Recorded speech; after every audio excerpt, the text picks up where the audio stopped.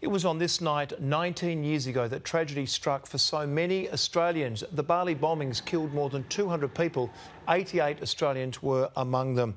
A memorial has tonight been held at Kuta, where the terror attack took place in 2002. Earlier today, loved ones stood at the shrine and remembered the tragic night, including the wife of a victim. Can never forget. Never forget. It gets a little easier every year, but the memories of that actual day and what happened remain with us forever. It's hard to forget that night. 88 doves were released at Coogee Beach in Sydney today in honour of the Australian victims.